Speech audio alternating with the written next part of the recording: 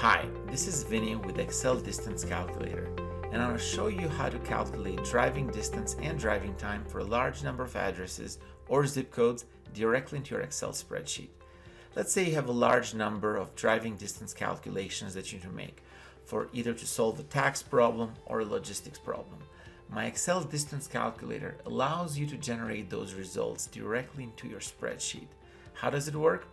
Well, my tool allows you as a user to enter or copy and paste addresses or zip codes directly into the spreadsheet built in Excel, and with a click of a button to generate both driving distance and driving time.